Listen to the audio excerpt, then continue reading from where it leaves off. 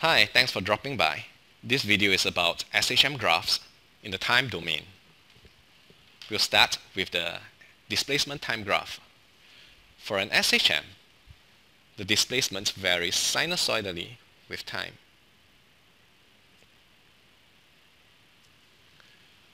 The equation to describe this variation will be x equals to x naught sine omega t.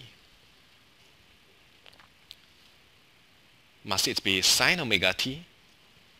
No. If we had started the graph from here, then it should have been cosine omega t. And we could have started the graph from anywhere. But because we have chosen to start the graph from here, that's why it's sine omega t. X naught, of course, corresponds to the amplitude of the oscillation. What is the omega doing here? Remember, omega is 2 pi over period t. So whenever time progresses by 1 period t, omega t will progress by 2 pi radians. So omega actually scales our graph properly such that a time of 1 period will correspond to 2 pi radians, corresponding to 1 complete oscillation. To go from the xt graph to the vt graph, we are going to differentiate with respect to time this equation. So on the left hand side, we get dx dt, which is of course velocity. When we differentiate sine omega t, we get cosine omega t, and the omega is going to pop out to give us omega x naught. And immediately we recognize that omega x naught must correspond to the maximum velocity of the oscillation.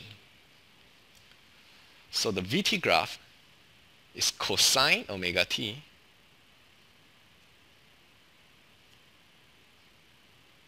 and the maximum velocity is given by omega x naught. So we're going to do the trick one more time. We're going to differentiate with respect to time this equation here. So dv dt is acceleration. When we differentiate cosine omega t, we get negative sine omega t, and the omega is going to pop out once again, giving us omega square x naught. Immediately we recognize that omega x naught must correspond to the maximum acceleration of the oscillation. So the acceleration time graph is negative sine omega t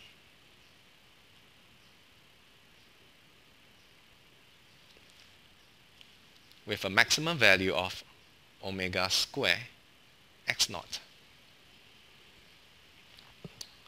Now let's look at the phase relationships between these three graphs. Notice that the acceleration time graph is leading the velocity time graph by a quarter of a cycle. So that tells us that in an SHM, the acceleration leads its own velocity by a quarter of a cycle. Likewise, the velocity time graph is leading the displacement time graph by a quarter of a cycle. So that tells us in an SHM, the velocity is always leading its own displacement by a quarter of a cycle. What's more important is the relationship between acceleration and displacement. Notice that the acceleration and the displacement time graph are just opposites of each other.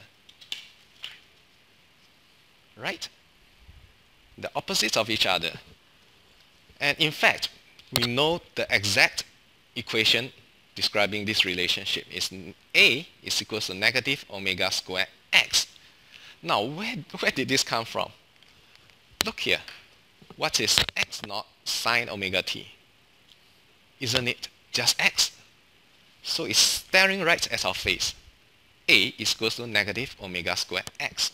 And this is the defining equation for SHM. So whenever you have a motion whose acceleration is opposite in sign and directly proportional to its own displacement, then that motion is going to be SHM. Okay, that's all. Ta-ta!